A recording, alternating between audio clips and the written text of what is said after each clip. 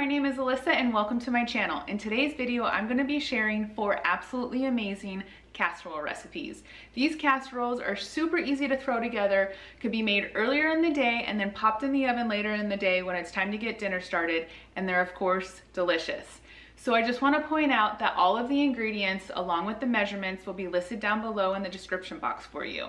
Alright, so with all that said, I hope you enjoy the video. Let's go get started. So to get us started off, I'm going to be sharing this delicious and super easy creamy ham and peas rigatoni casserole. So here's everything you're going to need for this casserole recipe. You're going to need some form of ham. If you have some leftover ham, you can throw that in. I just purchased 2 packs of this Smithfield cubed ham and then some minced garlic, some low sodium chicken broth, some butter, some rigatoni pasta, some type of cheese. I went with cheddar jack, some sharp cheddar would be good too, some sour cream, some milk, and then peas. So the first thing I did was get my oven to preheat at 350 degrees. And then I got my 9x13 casserole dish sprayed with some cooking spray. And then I just filled a large pot with some water and added in a generous amount of salt. And I got that on my burner to start heating up for my pasta. So next I just got started on my sauce. So if you want to skip these extra few steps I'm about to share with you and you want something that you can just completely throw together without the added work, you can just use a can of cream of chicken soup in place of what I'm about to do. So I'm pretty much going to be making a homemade cream of chicken soup myself. So I first just got my saucepan over medium to high heat and I added in about 3 tablespoons of salted butter. So I just let the butter melt down completely and then I added in 1 tablespoon of flour and I whisked that together. And next I added in about 1/2 cup of low sodium chicken broth and 1/2 cup of milk. So I just stirred it while it came to a low simmer and then I added in 1 teaspoon of salt and 1 teaspoon of pepper. I whisked it while it cooked and thickened up. Once it completely thickened up, I just removed it from the heat. So once the water was done boiling for my pasta, I just put my pasta in the pot and I cooked it per the directions on the box. And then once it was done cooking, I just drained that and I put the pasta into a large mixing bowl. You can also put it right back into the pot that you cooked your pasta in, so less dishes, and mix everything in there. But for the sake of this video, I just used a glass mixing bowl just so everything could be seen clearly. In the mixing bowl, I just added in the pasta and then I also included 1.5 cups of milk, 1 cup of sour cream, 2 tablespoons of minced garlic. I also added in 2 cups of cooked ham, 1 cup of frozen peas, and then I put in my homemade cream of chicken soup. If you didn't do your own homemade version, you could just put in the can of cream of chicken soup here instead, and I also seasoned it with some pepper. I mixed it all up really well, and then I just transferred this to my greased casserole dish, and then I sprinkled 1 cup of cheese on top. I put it in the oven for about 25 minutes or so. I just was looking to get the cheese fully melted.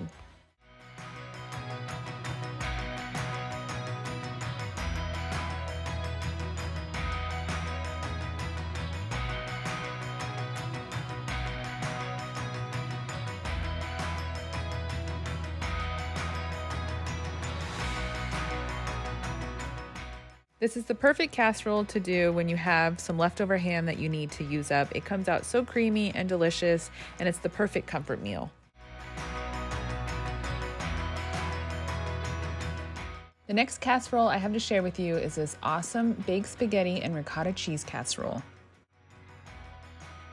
The first thing I did was get a large pot filled with water and I put a generous amount of salt in it. I was just getting this ready to get it over my stovetop to start heating it up for my spaghetti. I then set my oven to preheat at 375. Next, I just diced up 1/2 of an onion. So next I just got a large skillet over medium to high heat. I just added my ground beef into it and I started to crumble that up with my spatula. I let it cook fully through and then I just wanted to make sure I got most of the grease out, so I added a paper towel into it to kind of pick up all of that grease. I then added in my 1/2 of a diced onion and 2 tablespoons of minced garlic. And then I just added in my seasoning. So I did about 1 tablespoon of Italian seasoning and about 2 teaspoons of Kinder's, the blend seasoning, which is just salt, pepper, and garlic. If you don't have it, don't worry about it. And then 1 teaspoon of salt and 1 teaspoon of pepper. And then I just gave it a good mix. And then after it cooked for a few, I just added in a 24-ounce jar of tomato sauce. I went with the tomato and basil kind, but you can go with whatever kind you love. And then I just gave it a good stir just to incorporate the sauce really well. My water for the pasta came to a boil while I was cooking the meat mixture, so I just added in a pound of spaghetti pasta to the water and I just cooked it per the directions on the box. Next, I just took a medium-sized mixing bowl and I added in my 5 ounces of softened cream cheese. Just to soften it, I put it in the microwave for about 20 seconds or so, and I also added into the mixing bowl 15 ounces of ricotta cheese and 1 cup of Parmesan cheese, and then I just mixed it up really well. So I just set that aside, and then I just took a large mixing bowl and I added in my cooked spaghetti and sauce into it, and I gave it a good toss. So next I just sprayed my 9x13 casserole dish with some cooking spray, and then I added in half of the spaghetti and sauce mixture to the bottom of the dish. So pretty much what we're doing here is we're kind of resembling lasagna. We're going to be layering the spaghetti mixture with the cheese mixture. So next I just layered in half of the ricotta cheese mixture on top of the spaghetti, and I took a small spatula to spread it across evenly, and then I just repeated that.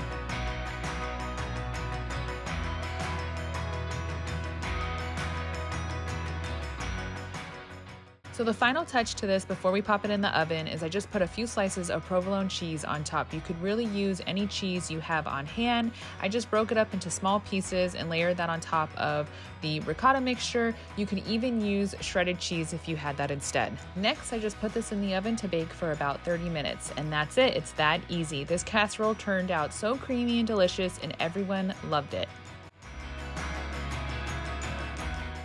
The next casserole I have to share with you is a super easy chicken pot pie casserole. So first, I set my oven to preheat at 400 degrees. So the first thing I needed to do was prep my veggies. So I diced up about 1 cup of carrots, a half a cup of diced celery, and I diced up half of an onion. And then I had the already pre-sliced mushrooms, so I just measured out about 1 cup of mushrooms. Next, I got my Dutch oven over medium to high heat. If you don't have a Dutch oven, don't worry about it. Just use any large pot that you have. And I just added in 5 tablespoons of salted butter.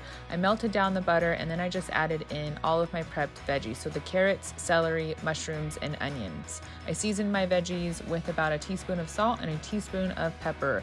I cooked that for about 5 to 6 minutes just until the onions were translucent, and I stirred it occasionally. So as the veggies cooked, I just prepped my chicken breast. So I find it really easy just to purchase the rotisserie chicken from the grocery store and shred that up. If you don't want to do that, you could also cook your own chicken. I would do about 2 to 3 large chicken breasts, just cook them fully and then shred them with 2 forks. So once the veggies were cooked down, I added in about 2 tablespoons of some minced garlic. I also added in about 2 tablespoons of some cooking wine, and I just scraped the bottom of the pot with the wooden spoon, just trying to get all of the little brown bits. And then I just let the cooking wine cook down for just a minute or 2. Then I just added in about 1/4 cup of flour, and I stirred it constantly for about 2 minutes. I then added in 3 cups of low sodium chicken broth and 1/4 cup of heavy cream, and I just gave it a good stir. So once it thickened up quite a bit, I added in about 3 cups of shredded chicken. I also added in 1 cup of frozen peas and a few tablespoons of fresh parsley, which the parsley is completely optional. So next I just poured it in my 9x13 casserole dish, and then I just took a can of biscuits and I lined each biscuit on top of the casserole dish. So full disclosure, I just want to point out that I've found with certain brands of biscuits that they'll come out a little undercooked if I cook them according to the directions on the package. So I always cook them a little bit longer. And if you don't want to deal with that, with the possibility of them coming out undercooked, just put your biscuits onto a separate cookie sheet and bake them at the same time your casserole is baking. Then just top your casserole when you serve it with one of your biscuits. So I started out baking mine for about 20 minutes. I added on an additional about 5 minutes just to make sure my biscuits were cooked. And when it came out of the oven, I just brushed the biscuits with about 1 tablespoon of melted butter. And then I sprinkled on a little bit of flaky salt. So the last casserole I have to share with you is chicken divan. This is actually my mother-in-law's recipe. She gave it to me years ago after my husband and I had gotten married. I've tweaked it over the years, but it's an awesome casserole. So here's everything you're going to need for this casserole. You're going to need about 2 or 3 chicken breasts, some cream of chicken soup, some olive oil, some minced garlic, some mayonnaise, low sodium chicken broth, some onion, some lemon. I like to put rice in mine, some broccoli, some shredded cheese, and then some milk. So I first started out prepping my onion. I diced up half of an onion and then I just set that aside. I then moved on to get my chicken breasts ready. I took 3 chicken breasts and I cut them into small cube shapes, and then I just seasoned them with some salt and pepper. I then added a tablespoon or 2 of some olive oil to a large skillet over medium to high heat, and I just heated that up for a few. I added in my diced onion, and then I just lightly seasoned that with some salt and pepper. So then I added in my cubed chicken, and I cooked that until it was brown and no longer pink, so about 5 minutes or so, and then I also added in about 2 tablespoons of minced garlic. So while my chicken was cooking, I got my rice in a pot off on the side to start cooking, and then I moved on to get my sauce ready. So I mixed 1 can of cream of chicken soup with a 1/3 cup of milk, 3/4 cup of chicken broth, and a 1/4 cup of mayonnaise. I also added in 1 tablespoon of lemon juice and 1 teaspoon of pepper. So after my sauce was done, I got some fresh broccoli into a pot to cook that for a few. You could also do frozen broccoli if you'd prefer that and just pre-cook it before adding it into the casserole dish. I've also added just frozen broccoli directly to this casserole before putting it into the oven, and that turns out okay too. But my favorite way of making this is just using fresh broccoli that I pre-cook for just a few before adding it into the bowl with everything else. I then just added everything into the bowl and I mixed it all up really well. I poured it all into a 9x13 casserole dish and I topped it with about 1 cup of shredded cheese. You can use whatever cheese you love here. And then I just popped it into my preheated 350-degree oven for 30 minutes. I just wanted that cheese nice and bubbly and melted.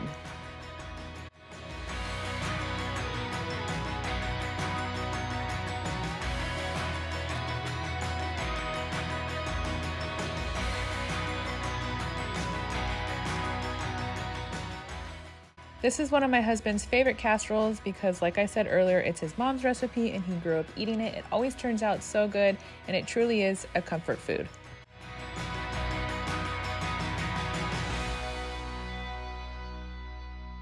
All right, that's it for this video. Thank you so much for watching. I hope you enjoyed it, and I hope you found a casserole that you're looking forward to making. And if you're new here, I'd love to have you, so make sure to subscribe down below. I'll be posting more videos just like this one and many others. I'll see you in the next one. Bye.